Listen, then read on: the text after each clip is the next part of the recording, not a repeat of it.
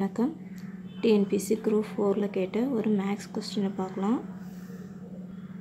3-25 என்ற எண்ணில் டேஸ் குறியிட்ட இடத்தில் எந்த எண் போடப்பட்டால் அது முழு வர்க்கம் ஆகும்? சொல்யூஷன் பண்ணலாம். பாருங்கள், 4 டிஜிட் நம்பர் கொடுத்துருக்காங்க. இந்த இடத்துல எந்த நம்பர் போட்டால் இதாகும்னு கேட்குறாங்க. 4 ஆப்ஷன் கொடுத்துருக்காங்க. ஏன்றது 1, பி 0, சி 4, டி 6ன்னு கொடுத்துருக்காங்க. இந்த 3 இந்த டேஷ்ன்ற இடத்துல 1 போடலாம். 3125 ஆகும். இதை வகுக்கலாம். ஸோ 5ல் முடிஞ்சனால 5வது வாய்ப்பாடில் வகுத்து பாருங்கள். இங்கே 3 அடங்காது, அதனால் 0. 31 5 6 தடவை இருக்குது. இங்கே மீதி 1 இருக்கும். 12 5 2 தடவை வகுக்கும்.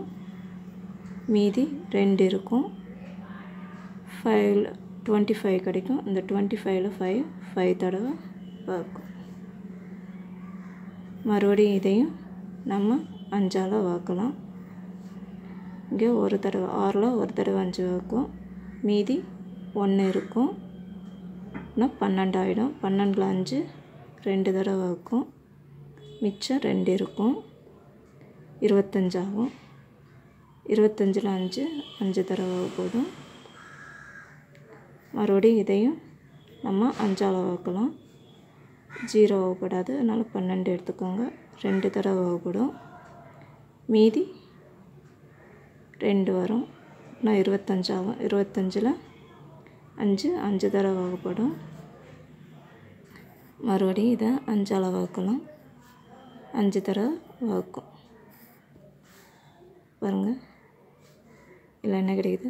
5 × 5 × 5 × 5 × 5 1 2 3 4 5 5 கிடைக்குது நமக்கு. ஆனால் என்ன கேட்டிருக்கோங்க? முழு வர்க்கம். வர்க்கம்னா 2 2ஆக கிடைக்கணும், இந்த மாதிரி. ஸோ இது 1ன்றது வராது. அடுத்து 0 போட்டு பண்ணலாம். 3025 3025. இதை நம்ம 5ஆல் வகுக்கலாம். 3 அடங்காதுன்றனால 0. 30 எடுத்துக்கலாம். 6 தடவை இருக்கும். இங்கே 2 இருக்குது. 2 5ல் வகுப்படாது, அதனால் 0 போட்டுக்கலாம். 25 ஆகிடும். 25 5 தடவை வகுப்படும். மறுபடியும் இதையும் 5ஆல் வகுக்கலாம். 6ல் ஒரு தடவை வகுப்படும். மீதி 1 வரும். ஆனால் 10 ஆகும்.